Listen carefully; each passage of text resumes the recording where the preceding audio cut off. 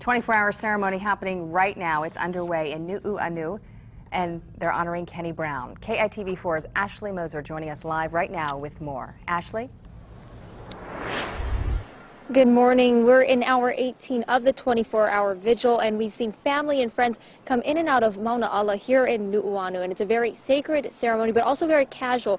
People were talking about education and the different facets that Kenneth Brown's life has touched. And joining us now are the grandsons of Kenneth Brown, Nick and also Sam. Nick from Hawaii, but in college had to fly back, and then Sam from Montana. So tell us, why is it so important?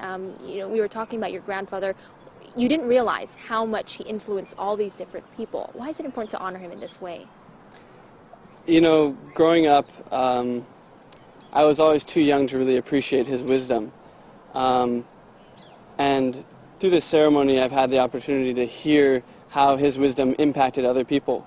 And so I'm getting a new appreciation for my legacy through my grandfather, and a new sense of my place in Hawaii, and new wisdom from which to draw on for the rest of my life.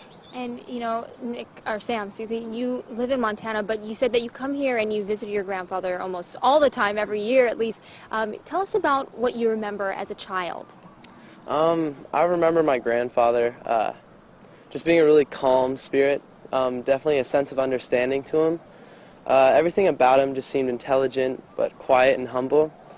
And his aroma was just it was beautiful. He was just this old wise man that I got to grow up with, and I never really could understand until now, especially with all these people praising him. And it's so nice to hear, and so nice to have that as a part of my bloodline, and just feel that connection here to these people and to this island.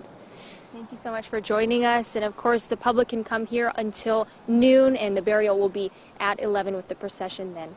Reporting live, Ashley Moser, KITV4 News. Back to you.